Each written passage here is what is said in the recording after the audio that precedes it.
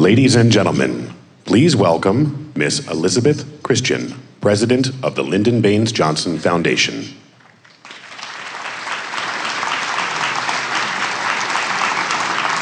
Good afternoon. On behalf of the Board of Trustees of the Lyndon Baines Johnson Foundation, I welcome you to the second day of the Vietnam War Summit.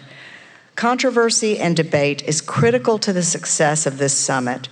Last night, former Secretary of State Henry Kissinger said on this stage, in a statement that's bound to generate serious discussion, that he does not blame U.S. policy for the quagmire and stalemate of the Vietnam War. Instead, he believes the massive split in public opinion about the war was what ultimately caused the conflict to end the way that it did. Today, we're going to explore the roots of that split, hearing from people who were uniquely involved in both widening the gap and in reporting it in the media. In our second session this afternoon, two legendary journalists will discuss the influence the media had in shaping our perceptions of the Vietnam War as it played out in newspapers, magazines, on the radio, and in evening news broadcasts. This unparalleled coverage brought the war's brutal reality and its ever-rising casualty numbers into our living rooms every night. Our third session this afternoon will feature two renowned photographers who will share their Pulitzer Prize-winning work documenting the war. They'll talk about how photography affected the way Americans literally saw Vietnam. But now for our first panel. We'll take a look at the divisions the war created throughout our country as the anti-war movement grew and support for the war eroded. It is my pleasure to introduce the participants and moderator for our first panel, The War at Home.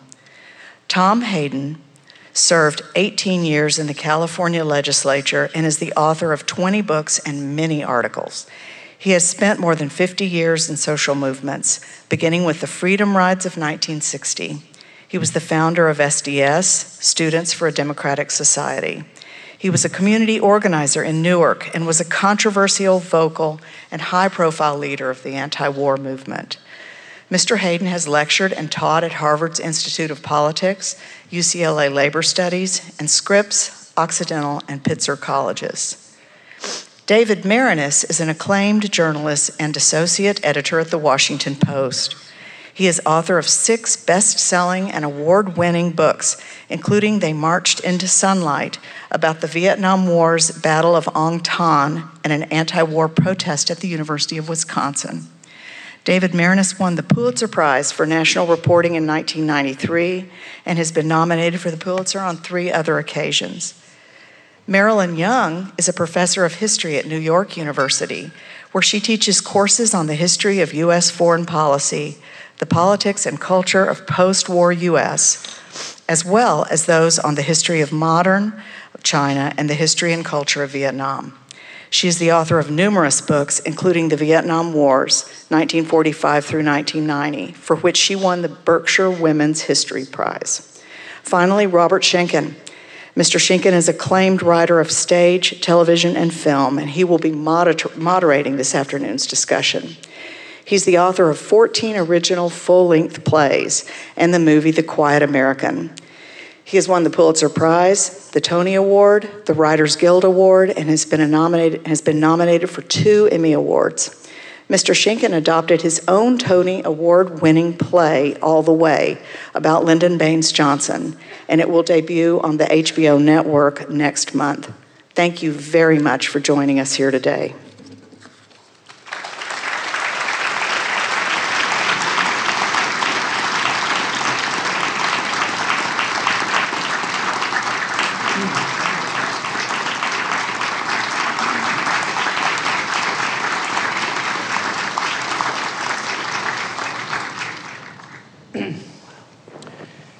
I want to start off by thanking the LBJ Library and Director Mark Updegrove for creating this event, this extraordinary event, which is so much in line with LBJ's vision for the library, and a conversation which I hope will be repeated all over this country. I was so moved by yesterday's panels. I know that everybody will have had their individual experience, but my takeaway, the thing that stuck with me, was a statement by Ms. Galloway, her very trenchant injunction to us all: hate the war, love the warrior. Hate the war, love the warrior. With that in mind, it is absolutely appropriate, before we begin, to acknowledge those veterans who are in our audience today, whether they served in Vietnam or any subsequent conflict. To you, men and women, we thank you for your service to our country.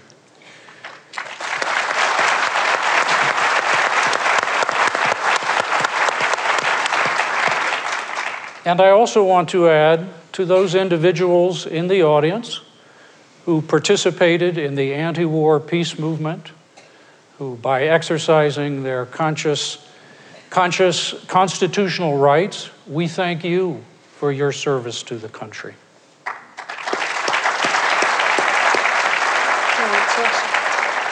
Hate the war, love the warrior.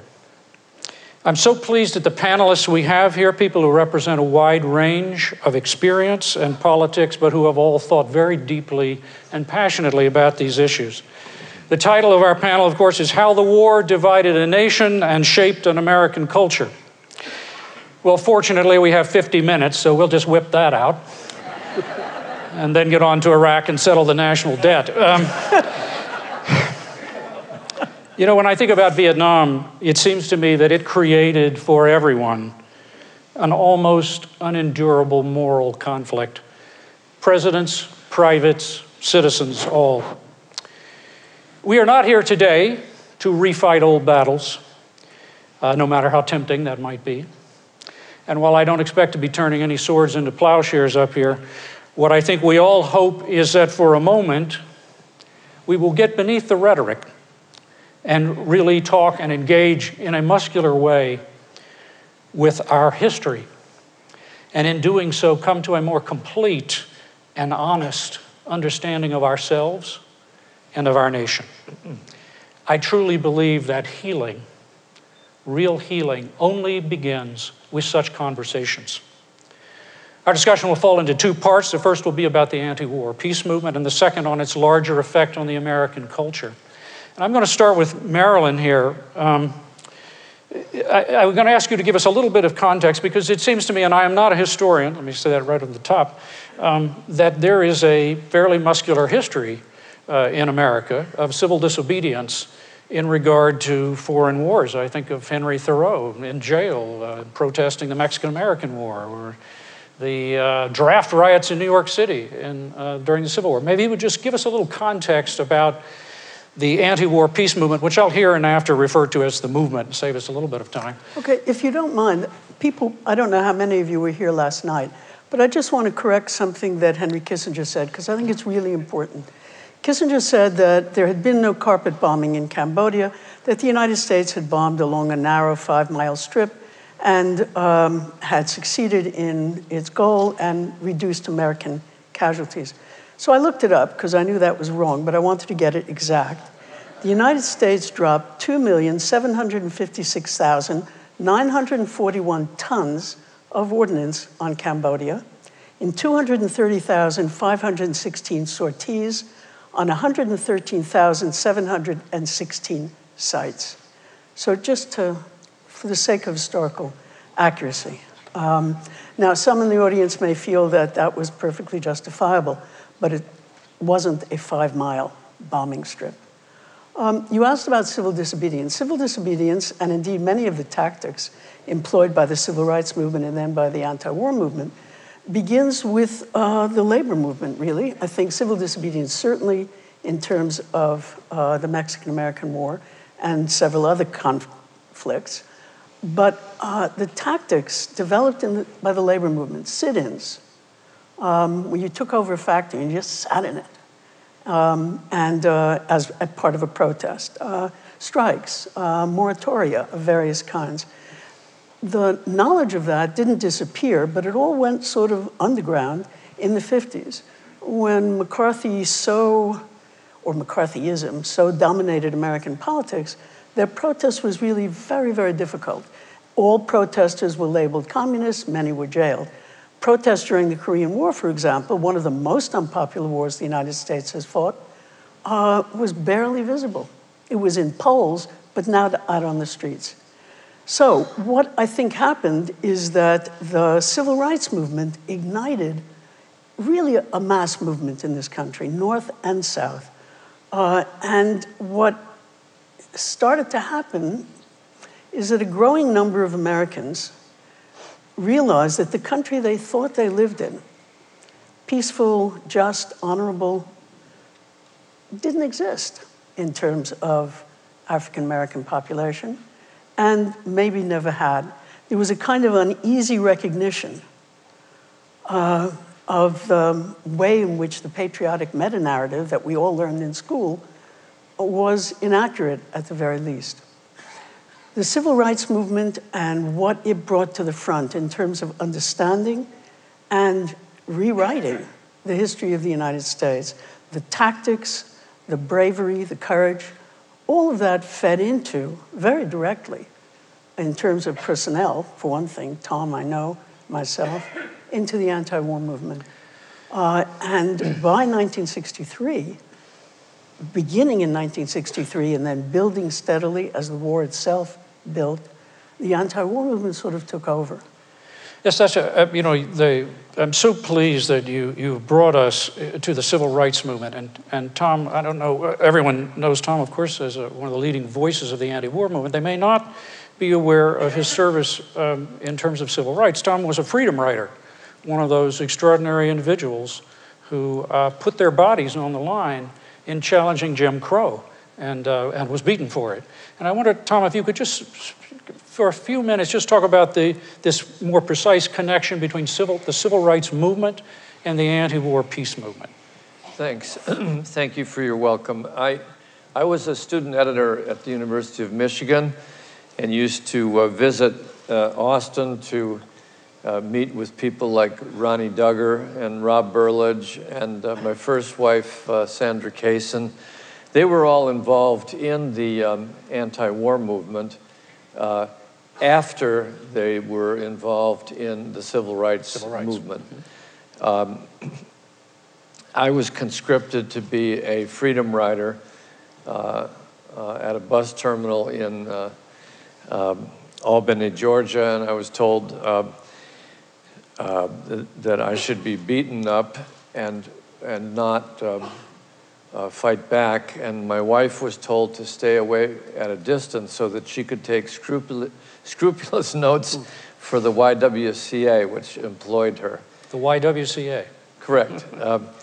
And it was a time when Vietnam was a very distant object in my sight.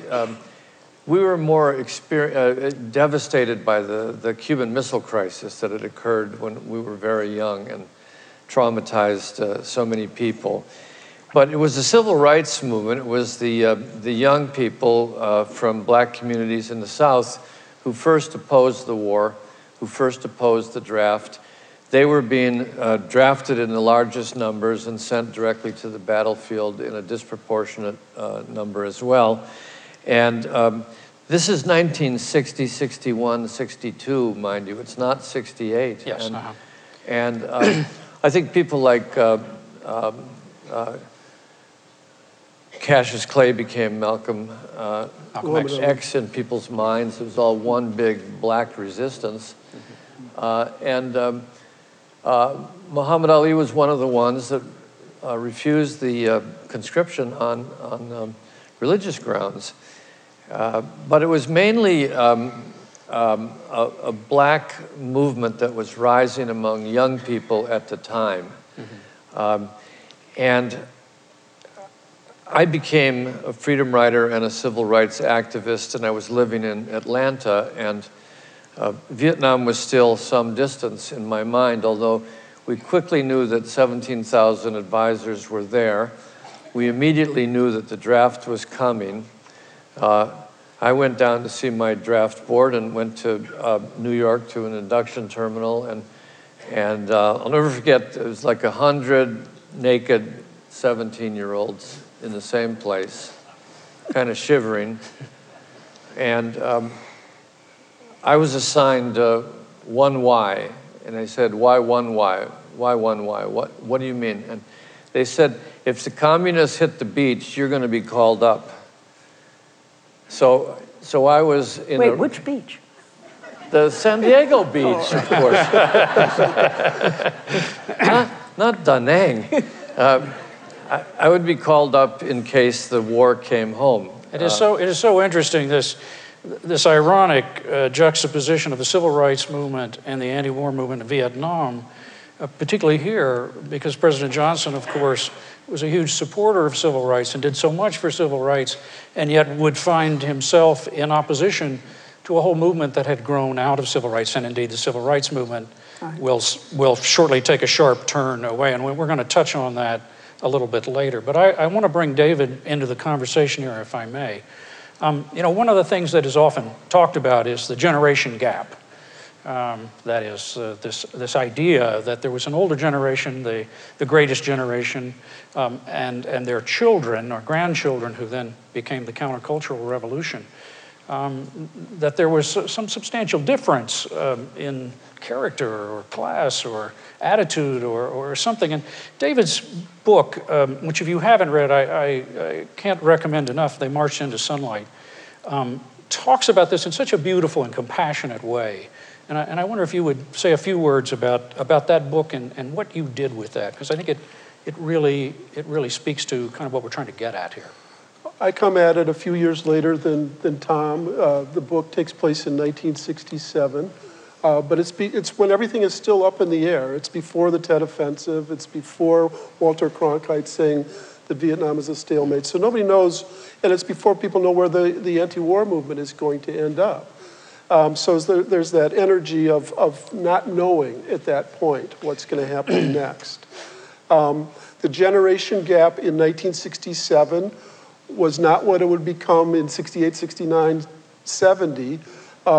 When I arrived at the University of Wisconsin campus in the fall of 1967, the largest membership group on campus was the Young Republicans. There was a panty raid that got more coverage than the war. War memories that fall. But I was one of millions of kids from the post-war baby boom generation who were just coming of age then.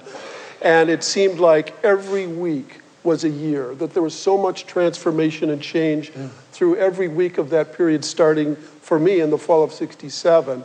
And so the two events that my book hinges on, one is a protest at the University of Wisconsin against Dow Chemical Company, the makers of Agent Orange and napalm. The other was a battle in Vietnam during the period when General Westmoreland was asking President Johnson for more and more troops. If we just had enough troops like U.S. Grant in the Civil War and went out and found the enemy, held them in place and killed them, we would win the war. These two events are going on at the same time in the book. But both of these involve a beginning of what would become the generation gap, because of what my generation saw as either deception or falsification or a belief that they were inculcated in during their younger years of America's greatness, which seemed to fly in the face of what we were facing at that point.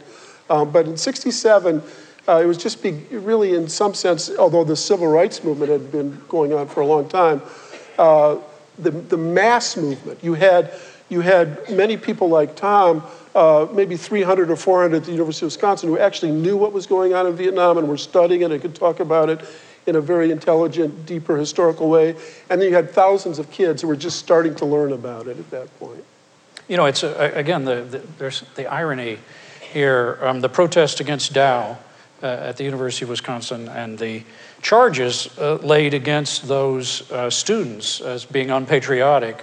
And of course, as we now know, Agent Orange has gone on to be one of the worst killers of those brave men and women who served in Vietnam. One of the connections and ironies, you might say, of the two very different, it seems like they're completely different worlds, the anti-war and what was going on in Vietnam, but they're about the same thing.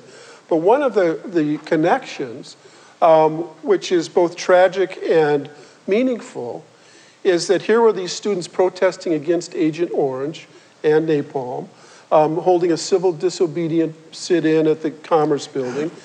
And so many of the soldiers who survived the battle that I wrote about over the last 10 years have been dying of different bladder cancers, one after another, all attributed to that year they spent in Vietnam in an area that was just overloaded with Agent Orange. Yeah. I'm interested in taking a moment here to talk about why there was such passionate resistance to the war, and to examine what I'm going to call 4 well springs of this. We're not going to get too deep in the weeds here, but it is important. It is important to get the history right. And all too often I feel that we kind of skate past things. We sort of jump over. So we're going to touch on 4 issues here, and I'm going to ask our panelists to respond to them. The first one, and all of these sort of fall under the heading of, why are we here?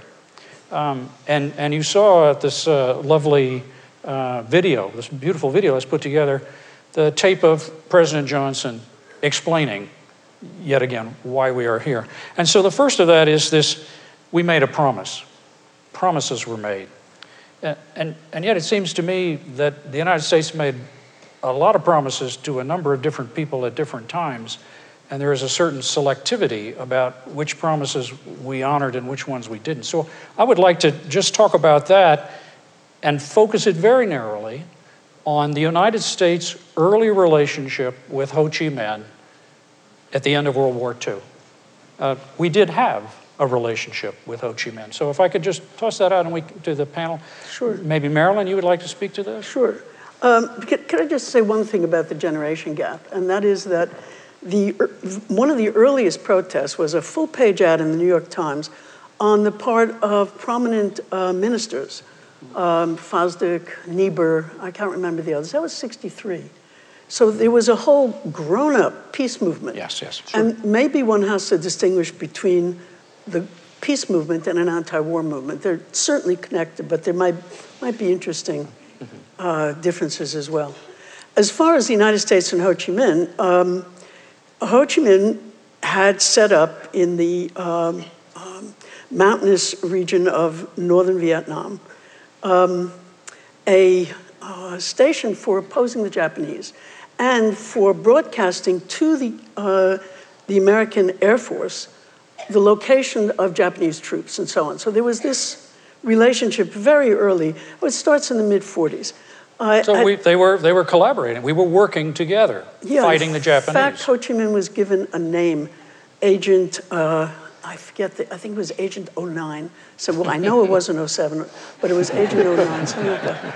So, and the other thing that Ho did was there had been a downed pilot in that area, and Ho Chi Minh and some of the other members of the Viet Minh, which was the umbrella resistance to the Japanese and then later the resistance to the French, it was certainly led by communists like Ho Chi Minh, but it was also non-communists who were against the Japanese and against the French. So it was a broad-based organization. Anyhow, Ho led this pilot back a couple of 100 miles to where there was an American air base, Kunming, in China. And there he met General Chennault. And he asked Chennault for a picture of himself. Chennault loved to give out pictures of himself. And he asked him also for some Colt pistols, which were very popular because Westerns were very popular in Vietnam. So Chennault wrote to Ho, spelt as I remember, H-O-O, and also gave him several pistols, which Ho brought back and distributed to each of the collaborating groups, non-communist groups, who were in the Viet Minh at the time. At some point, the United States parachuted in something called the DEER Team, which I believe Robert met them in their later years. Through an odd set of circumstances, I traveled through Vietnam with members of the DEER Team for another day, but yes. And they trained Ho and Giap and the beginnings of a military movement that would act against the Japanese and then against the French. When the war ended, in 45. Ho Chi Minh and the Viet Minh and troops trained by the Americans, but under the leadership of Giap, moved to Hanoi and declared Vietnamese independence. Present was Archimedes Patty and a number of other members of the DEAR team. In fact, Ho asked Patty for help in translating the Declaration of Independence. He had some difficulty with some words. He wanted to get it right. Which he included in his... In the Vietnamese Declaration of Independence. In the Vietnamese Declaration of Independence. Ho also wrote to Truman several letters saying, we want your help. We need help in developing economically. We have been under French colonialism since the 1870s, a very retrograde form of colonialism. We need help in economics. We need help in education. Help us, and we will open to you trade, investment, whatever. Truman never answered the letters. Later, people claimed he never got them.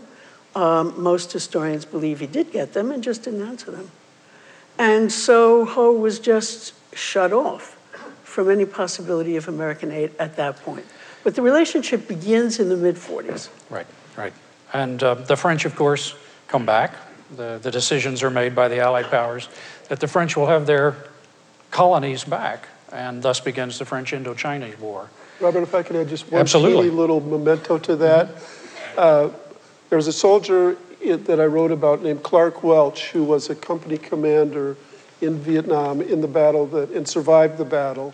And he carried a Tommy gun that he had gotten from a Viet Cong soldier in an earlier battle. And that was one of the DEAR team's Tommy guns, going all the way back, showing that connection, that odd connection of over the decades. At the end of the French Indochinese War, an agreement is made. A reluctant Ho accepts a temporary partition of Vietnam with the clear understanding, it's written, that there will be an election, a free election in 10 years to determine this.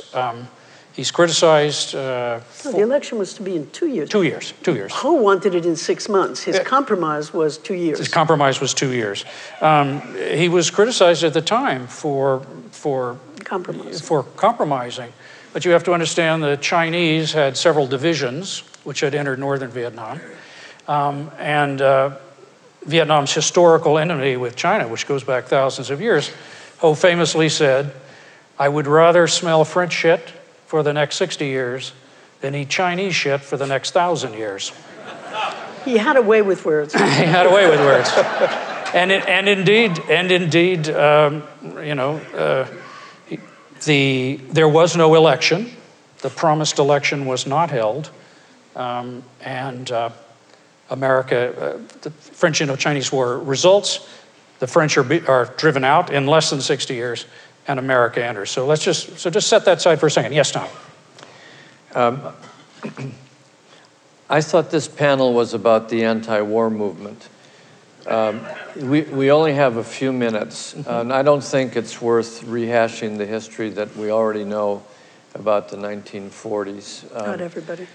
But to go back to the point of the panel, with all due respect, the anti-war movement partly started in France among people who were, against the Vietnam War and against the Algerian War. But when it started here, to go to David's point, the leadership quite quickly became veterans of the war. The leadership of the American anti-war movement was veterans. They were disabled veterans in hospitals, or they were people who had actually killed communists and been wounded and came back to be attacked by their countrymen here, as in the case of John Kerry being swift-boated. There were others who were very instrumental, like John McCain. And McCain and Kerry, for all their differences, were able to get the administration to diplomatically recognize Vietnam and end what could have been another Cold War disaster. And I came into this only because I met a veteran in Venice, California, named Ron Kovic, who later became a storyteller and central figure in a movie. He was born on the 4th of July. He was fully disabled, and I was teaching a class at a Catholic college in Los Angeles, and I invited him to come and speak. And he had the students just wrapped. He had that hippie look, the classic veterans look, and one thing he said was unforgettable. Could only have been said by a vet. I lost my body, but thank God I saved my mind. So we have to understand the role of veterans, as well as clergy, as well as students, as well as the Chicano moratorium, as well It was not a monolithic movement. It was comprised of many, many different groups, not just a student-led group by any means. But it had one thing very much in common, I think, was since we couldn't vote, of course, that should not be forgotten. We could be drafted, but we couldn't vote on the politicians who were drafting us. There were very few channels of protest. There was the nonviolent movement, the teach-in movement on college campuses and so on. But it was kind of like the Reconstruction after the Civil War, in which the Civil War ended because slaves walked away and became allied with the Union Army. In this case, students walked away, veterans walked away, intellectuals walked away, draftees walked away, until one Marine historian, I remember late in the war, about '69, when it really turned terrible and ugly and awful, said in a report that the war was going to end because the Army was on the verge of collapse. But it wasn't simply the Army, it was the campuses were all closed. After Nixon invaded Cambodia, there were more student strikes than any time in history, as far as I know. 1.5 million students participated in that strike? There's a numbers debate. I think that future conferences need to study this because it's a mystery about why this anti-war happened. I think it was a moral insult, and there were concrete grievances, of course, like being drafted or being ordered around by a commander, whatever it was. But the political order disintegrated. You had peace candidates for president, for Senate, Republicans, Democrats. Everything was a withdrawal because that was the only option, and the country kind of recognized that things were coming to an end. Well, I think there was this real sense, if I may jump in there, because I want to hear from David again. I want to bring this around. The rhetoric of the government about the war simply was at complete odds with the facts on the ground, or the facts as people understood them. You wrote about this in your book, David, and there's some really kind of extraordinary examples. I wonder if you wouldn't mind sharing one or two of them. Well, this is the credibility gap that the soldiers endured. Yeah. Where the soldiers in the battle that I write about walked into an ambush. 140 soldiers, 1,200 Viet Cong waiting for them in the trees and in bunkers set up.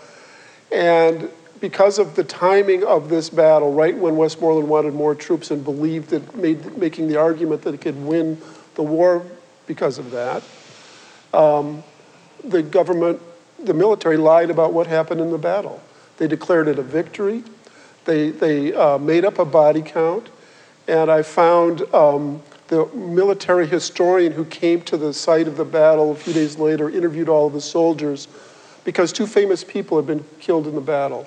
One was an All-American football player named Donald Hollader, who was a major, and the other was Lieutenant Colonel Terry Allen, the son of a famous World War II General Terry Allen, and two of Terry Allen's daughters are actually in the audience here today, and suffering all of these decades because of that war. But in any case, the oral historian came and interviewed the survivors and said, how many Viet Cong did you see? One would say 10, another would say 11, one would say 12, 10, 11. That was how many were killed, but they added them all up and said it was 140. And then General Westmoreland came to the evac hospital a few days later and met with some of the survivors and said to one, Sergeant Barrow, well, what happened? And Sergeant Barrow said, we were ambushed. And Westmoreland said, no, you weren't ambushed. They couldn't acknowledge that it was an ambush. And that lie bothered the soldiers more than anything else. It denied them of their integrity. They knew what happened in the battle, and the government lied about it. And so whatever the politics of those soldiers were, which ranged from anti-war to strongly supporting the war, they all were angry at the government for fabricating the reality of what happened to them that day. It's easy to understand how the anti-war resistance spread with situations like this, experiences like this over and over again, particularly for our veterans community. There's no question that the anti-war peace movement accomplished great things. It did bring the war to an end, and there are two presidents who stepped down as a direct consequence of it. And yet, as in all things, there are opportunities missed, there are regrets. I was so moved, Tom, by a statement of yours that you've published online and that I believe you've asked the LBJ Library to post on their website. It's both, you say something in there that startled me. Courage is something that one often associates with you, but there's an aspect of humility here that was quite moving. And I'd like to quote you and ask you if you wouldn't mind to expand just a little bit on this. You said, and I'm reading from your post, I personally regret my own part in many decisions that the peace movement made.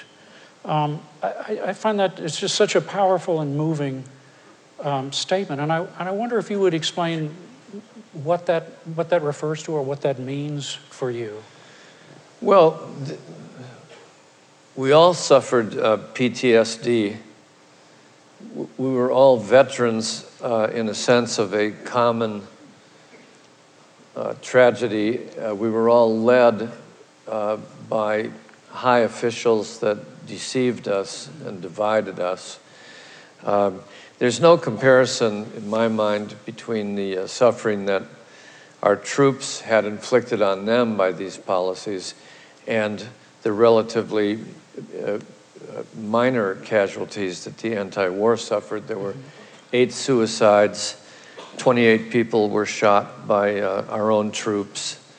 But there's no comparison there. The commonality is that you can't go through a life, you can't go through a war without regretting something. And I was just reacting to the fact that there are so many people who say, they're proud of everything they did, whatever it was that they did. And I find in my many years in the legislature, meeting with veterans, that some of them were very hard line. They wanted me expelled from the legislature, of course, and I couldn't agree with that suggestion. But typically, after a couple of hours of discussion, the stereotypes kind of went back, and I found myself almost telling war stories.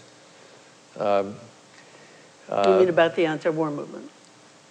We're all veterans of something, and I've talked to Chicago police about what they did to me and what I allegedly did to them. Speaking of Chicago 1968, the important point here is that at the height of those riots and the police coming in and the soldiers from Vietnam were being sent in what were called daily dozers with concertina wire on the front of the Jeeps to attack us with machine guns in the streets because they had been told by the FBI that Abby Hoffman was going to spread LSD into the waters of Lake Michigan, and the black community in South Chicago was going to rise up as guerrillas and take over the city during the convention.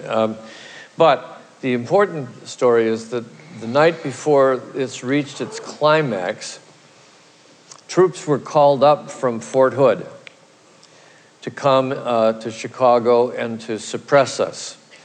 And there was a big meeting at Fort Hood, 100, 200, 300 soldiers, and they refused orders to go to Chicago. And they were told, you will be disciplined and treated harshly if you don't go to Chicago. So they spent all night talking to their commanding officers about their not going to Chicago. And they worked out a compromise. The commanders agreed that there would be no live ammunition as long as they made the appearance of going to Chicago. And again, the interaction between the veterans and the people who were veteran activists couldn't have been more compelling. Yes, the irony and the complexity is very rich. But you have to start by admitting what you feel guilty or badly about, and your former opponent has to listen very carefully and has to explain their side of it, because there's two sides to everything. This is the conversation that I hope continues nationally that we're starting here today. Then you begin to forgive and heal. Yes, forgive and heal. Yes. We're running out of time here, and it's gone very quickly. I would like to take just a little bit of what we have left to discuss the effect of the anti-war peace movement on American culture. And I'd like to start with race. Since we're all pretty much acknowledging the importance of civil rights and how that influenced this movement, how did the Vietnam War impact race and race relations in the United States? I'd really like to open this up. David, do you want to start us off, or? Well, there's a lot of contradictory things going on there. I mean, on the one hand, one could argue that the military is the best integrated institution in American life. Certainly from after World War II, when the military did start to desegregate, through Vietnam and into the present, the military has actually been an important factor in the rise of an African American middle class in America because of its meritocracy in some sense. In other ways, a lot of African American soldiers came back from Vietnam just as they had from World War II, feeling that they'd fought for a country that was, the whole Cold War concept was America is the beacon of liberty and freedom in the world, and yet these were second-class citizens in their own country. So that brought the movement after World War II of blacks, and certainly after Vietnam, it intensified even more. Even as the Black Power movement was going through all the 60s, coming home, a lot of these African-American veterans felt even more intensely disenfranchised from their country. Yes, the moment that, what I think of as the tipping point in Greeley, Mississippi, where Stokely Carmichael who has been arrested yet again that morning and then released just in time to make the nighttime rally. This is on the Meredith March. And he's beside himself with frustration and rage, outrage, and he will eventually lead the crowd in chants of Black Power. It's a sort of tipping moment in the movement. But he leads up to this. He talks about a sign, a handwritten sign he saw held by a young black man on the road that day, which said, "No Viet Cong ever called me nigger." And this really cuts to the heart of this painful problem that African-American soldiers and indeed minorities of all races felt being sent abroad to fight on behalf of freedom and liberty, and returning to a country in which they had only just recently, in some cases, gotten the right to vote.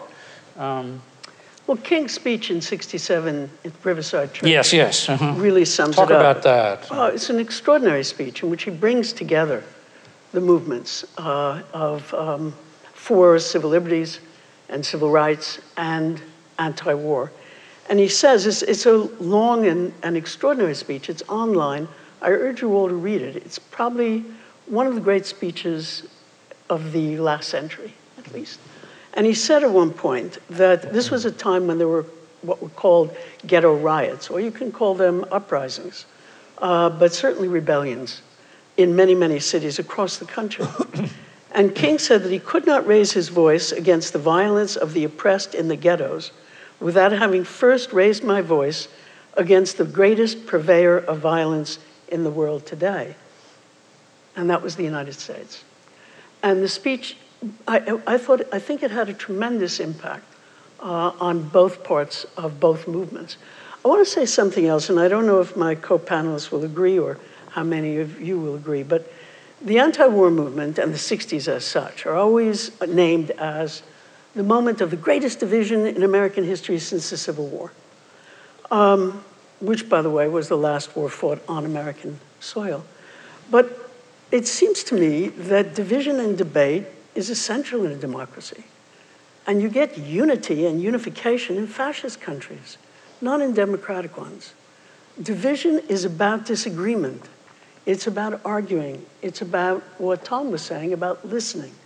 I don't know about healing. Some things maybe can't ever heal. That's a possibility. But you can open the wound and examine it. In fact, if you don't open a wound and clean it, it will never heal. Just skin grows over, and it's poisonous forever. So I just want to say a word in favor of reasonable divisions about the policy and the course that America should take in the world. Democracy is a messy business. One hopes. Yeah, one hopes. Yeah, exactly. Exactly. Well said. That speech of Dr. King.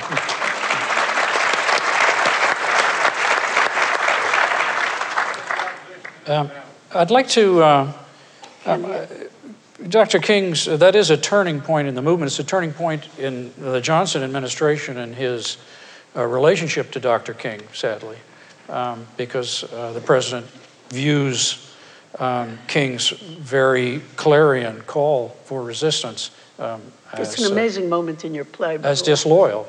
It's another tragic moment in a history full of tragic moments and opportunities lost.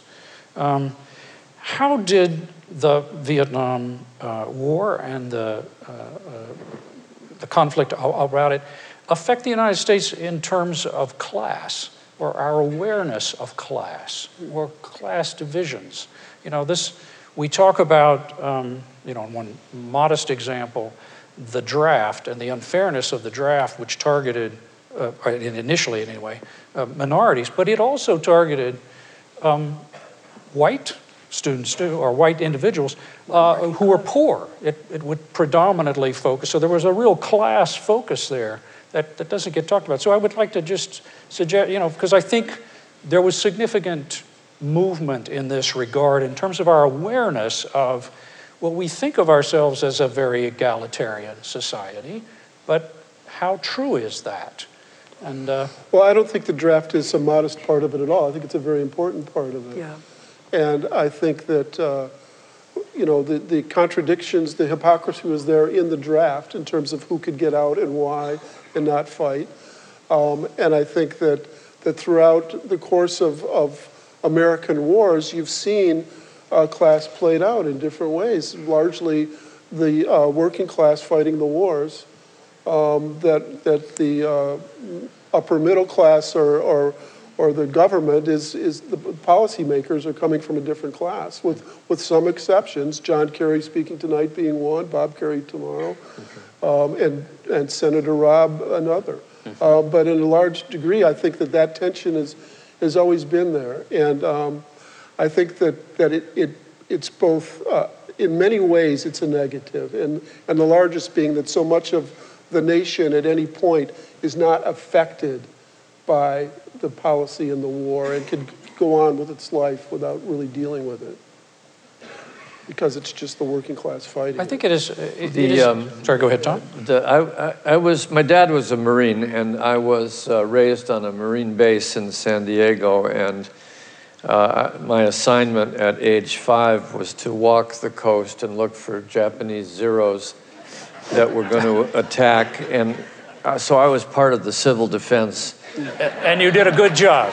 Yeah, actually, fairly well, but I was only 5. I did it on my the roof favorite in Brooklyn, book was the German planes. But Let history show there were no Zero attacks on the West Coast during Tom's watch. Close. My favorite book as I grew older was From Here to Eternity by Jones, and that was the story of the grunt. My dad was a grunt. He wasn't sent into combat. My uncle was a grunt. He was sent into combat and was killed by his own friendly fire, was killed by his own machine gun. But the story of the grunt is the story of BVAW, the story of the class differences within our own military between poor, working class, all the way up to the officer corps. In the larger society, you had absolutely the same differences. I don't think I need to spell them out, but I just wanted to draw attention to the role of the grunt. At least that's what we called them in 1944. I think it is significant that Dr. King GIs in 44. will eventually move after the speech, the seminal speech at Riverside, within a space of a few years, to broadening his mandate to Poor People's March. Poor People's March. Right. No longer race-based, but class-conscious. Exactly. And I very honestly have always thought, and that's when he dies. Yes, that's interesting. Right. I mean, I want to talk just for a minute about another significant consequence of the war on American culture, and that's the relationship between citizens and their government. You know, I think we have a very different relationship now, or certainly before, pre-Vietnam and post-Vietnam, and we could just talk a little bit about that. Well, I mean, citizens learn that they have to check up on the government, that they rely on journalists. When journalists are great, they are truly great. And if you read them closely, then you can find out what's going on. And when you find out what's going on, you realize that the government does not always have your best interests at heart, nor the best interest of many other Americans, and you begin to question. The slogan used to be, well, it was a very rude word I won't use, but it was question authority was the polite way to put it. I think the questioning authority is essential, not just in a political system, but to growing up, to being a full citizen. You question authority. Doesn't mean you always have to combat it. Sometimes you're in agreement. But you need to question. And that need to question, that came up, I think it comes up in the civil rights movement initially, and then it multiplies and multiplies and multiplies. I don't know that I'd call it PTSD, but for 10 years, I woke up every morning in a state of rage at my government, because I could see what it was doing and what it was making its military do. That wasn't an unimportant part of my teaching, my professional life, and my moral life. And I want to say, too, that the anti-war movement, with many veterans, although many did not, but with veterans, Vietnam veterans against the war, formed a kind of community, a shared culture of music for sure. You listen to the same music, even though you weren't in Colorado, you smoked the same dope, and you went on the same marches. Culminating in 1971 with the huge march against the war. The vets leading it and preceding it in Dewey Canyon 3. Yeah, of vets, and then of the rest of the anti-war movement not very long thereafter. And John Kerry's great speech to Congress, which I hope he quotes this evening, and if he doesn't, I have a copy. You know, there are We have just a few minutes left here.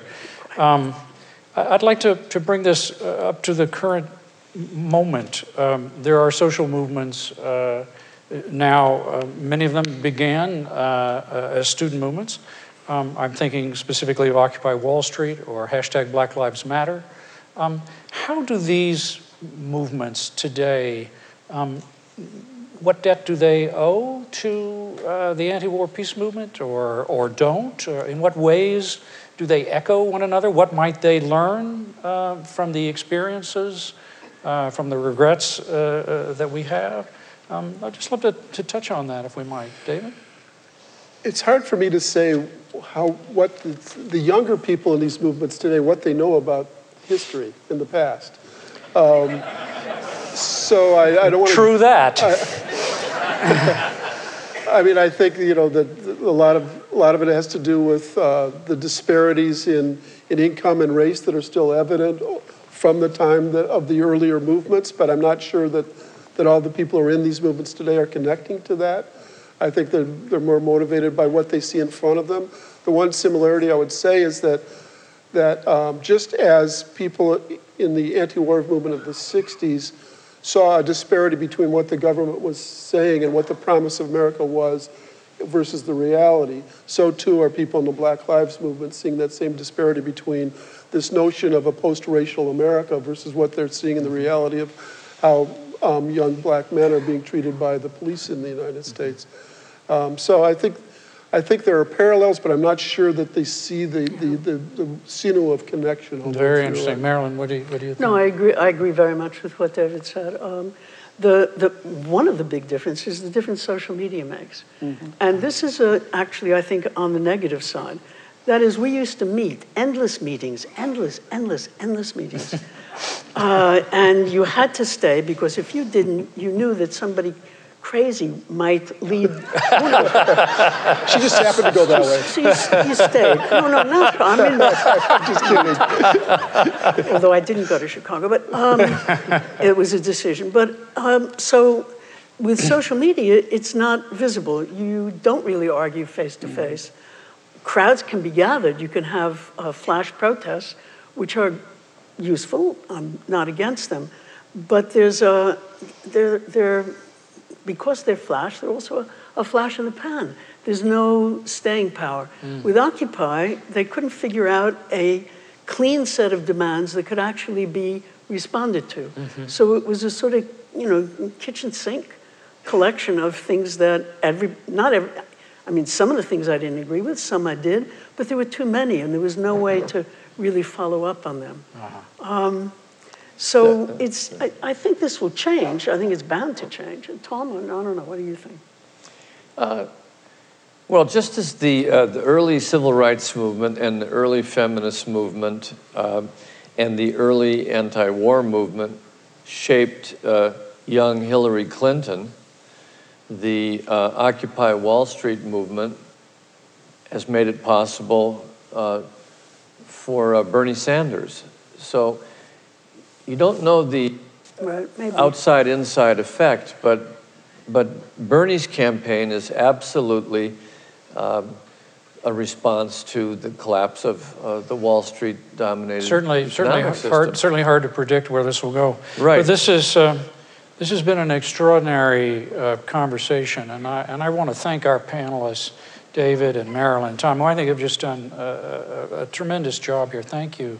You're welcome. Thank you, Robert. Conversation.